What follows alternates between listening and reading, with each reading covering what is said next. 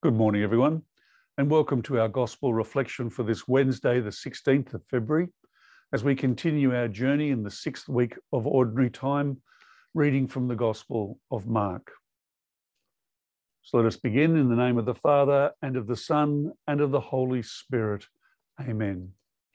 Our Gospel today, as I mentioned, is from Mark, chapter 8, verses 22 to 26. Jesus and his disciples came to Bethsaida, and some people brought to him a blind man, whom they begged him to touch.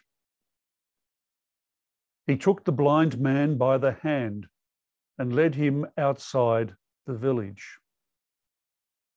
Then putting spittle on his eyes and laying his hands on him, he asked, "Can you see anything?" The man, who was beginning to see, replied, "I can see people. They look like trees to me, but they are walking about."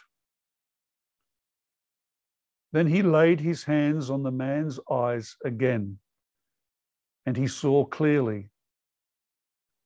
He was cured, and he could see everything plainly and distinctly. And Jesus sent him home, saying, "Do not even go into the village." The Gospel of the Lord.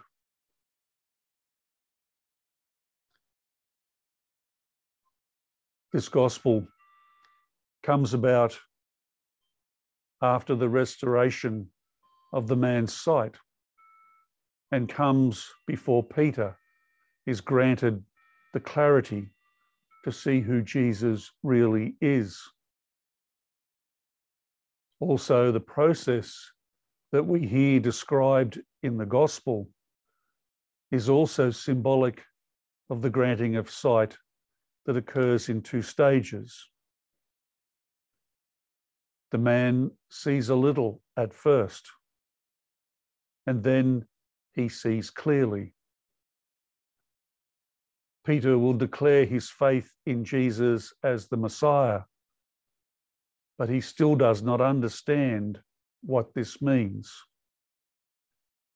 And it's interesting that this is the only healing in the synoptic Gospels where Jesus heals by physical means, the use of spittle and the laying on of hands. And so for our gospel reflection today, what areas of our life are in need of healing? What areas of our lives do we need to see more clearly? And let's ask for the help of Christ. In the name of the Father, and of the Son, and of the Holy Spirit. Amen. Thank you for joining me for our gospel reflection today. Again, look forward to seeing you tomorrow. Until then, take care. God bless.